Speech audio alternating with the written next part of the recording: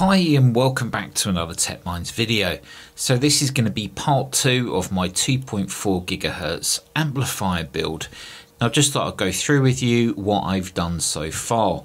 Now you may remember in the last video I showed these fans which I was originally going to use. Now these are actually really good fans. These are from servers, and I 3D printed this little bracket sort of cover here so that it would hold them all together, and the idea was I was going to put them on the end here, because obviously there's different ways of cooling the heatsink. Anyhow, I still might try that. I'm not too sure yet. I still might try it, but I think what I'm going to go with first of all will be these. Now these were about £30 off of Amazon, and it actually came with a variable 12 volt power supply. It was 240 down to 12 volt variable, so you could change the speed. Obviously I'm not going to worry about varying the speed. I'm just going to have a constant flow, probably just have it on max at 12 volts. But they come like this. There was another grill this side, but obviously I don't need a grill both sides. And that will just sit on top of the heatsink here like this, and it's almost like a perfect fit. In fact, I just need to figure out a way of keeping the fans directly mounted onto the heatsink. It shouldn't be a problem. I've got a 3D printer, so I should be able to make something up for that. This is the cable that comes through. It's just this will connect inside the amp. I'm going to have to make a hole. I've got some grommets.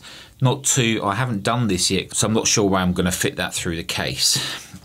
So that's the cooling part. So I've got the parts. It's just a case of just finishing and putting everything back. So if we just look at this side, now this is going to be sort of the output side. I have an N-type female here. So the N-type female is going to be the output. That will go off to, well, it'll go off to the antenna or the patch feed, but in between this there's going to be a circulator, a terminated circulator in case of any issues with SWR, and I'm also going to have a coupler, minus 40 dB coupler, so that I can take that off to a power sensor to monitor the power output. I'll show you that in the next video when it's all wired up. We've then got two through terminals here, obviously plus and minus, or positive and negative, whatever you want to call it. This is going to be 28 volts DC. Okay, so let's have a look at the front. Now the front hasn't really changed much. So on the front we have, this is just going to be a green LED which will indicate there's 28 volts. So I know there's 28 volts coming in. Over here there's a hole. There was a LED here, and I'll put that back in. I'm not too sure what colour that's going to be yet. It will be red or blue.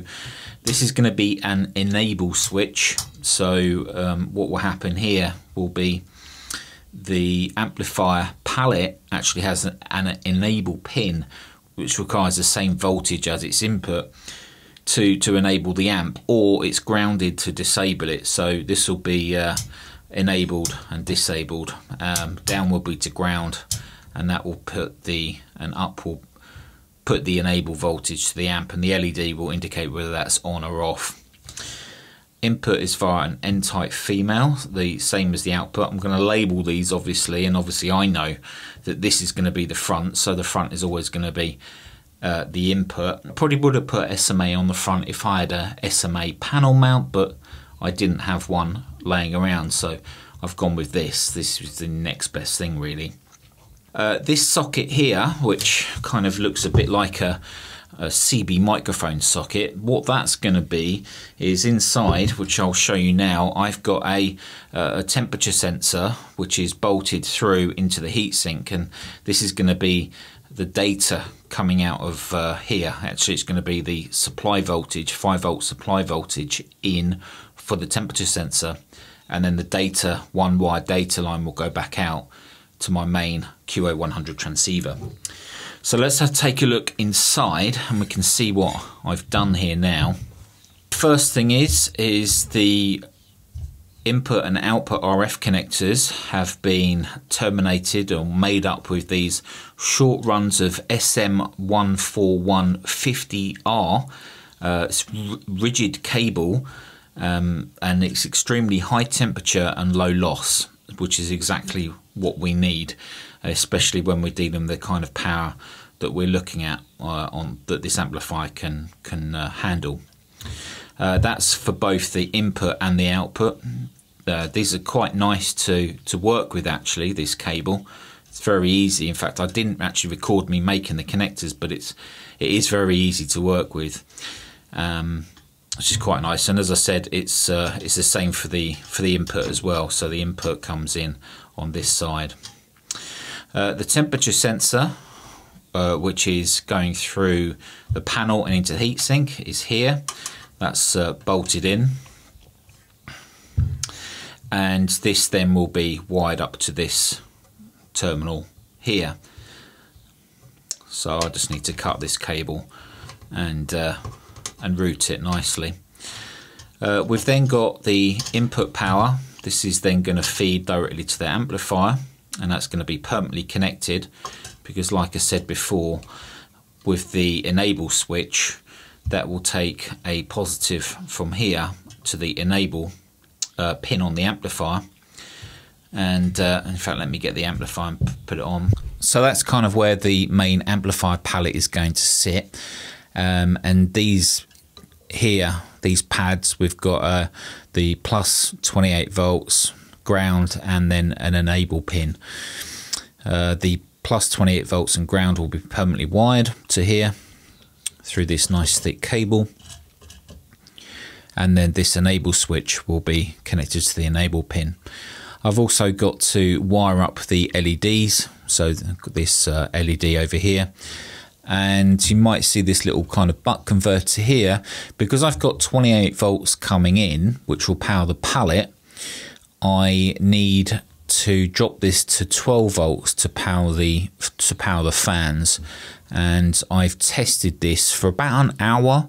I've tested this converting 28 volts to 12 volts and running the fans, and it ran absolutely fine. In fact, I think it drew about 200 milliamps at 28 volts to run the two 12 volt fans, which was quite nice. So I will just need to make a cable up, solder here, and come through the case with a grommet and then to the fans. So as you can see, I'm pretty much almost there and quite looking forward to test this. I have got a circulator with terminator which has been made for me, and I will talk all about that in the next video, because the next video I'm hoping it will be showing you the finished amplifier and then also testing it as well, plugging it in and testing it live. And in that video I will talk about the circulator and where I've got it from. In essence, what it does, it protects the output of the amplifier from a high SWR. If you've got a bad mismatch or bad match, or if you have a mismatch, i.e. a bad match on the output, you can damage and blow the output transistors on these amplifiers or any RF amplifier that isn't protected. However, with the circulator, what it does, it takes the input or the output from the amplifier, and any SWR, any reflected power from a mismatched antenna, will be directed straight to a 50 ohm load, or a dummy load is what you could call it, and it will dissipate that reflected power into this termination rather than sending it back to the amplifier, which could potentially damage it. So that's the idea, and I don't really want to turn it on until I've got that. I know that my patch antenna is perfectly okay, it's the SWR is perfectly acceptable, but I think that because this is quite an expensive pallet, or it's a fair good price, I don't want to damage it, especially after all the effort and hard work that's gone into building this. So there we go. Anyway, that's part 2. That's where we're up to on this 2.4 GHz amplifier build.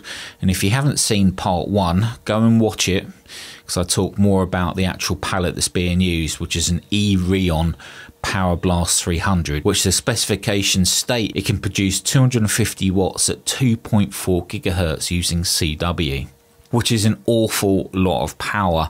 Now, I know a lot of you have mentioned and said comments, why do you need so much power? Well, I don't. I'm not going to use that full potential.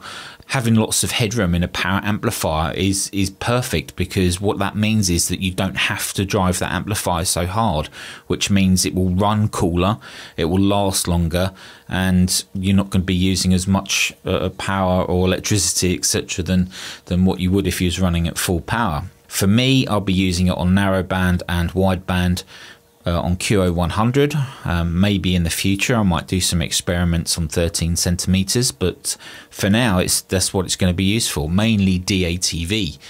And for that I'm going to be needing anything between 50 to 70 watts. Probably a lot less. I use a 1.2 meter dish at the moment. I've got a 1.8 meter dish, which is still in a box, which I got from a friend of mine, Martin, G8KOE.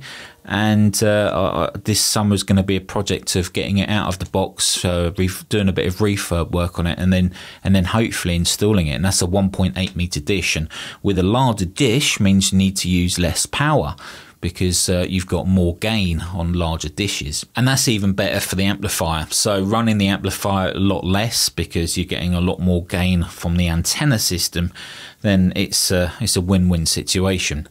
Anyway guys, I hope you enjoyed the video, and it's a little bit different to my normal style. I'm using a different microphone, and hopefully it sounds okay. So until the next video, stay safe, thanks for watching, see you guys in the next one.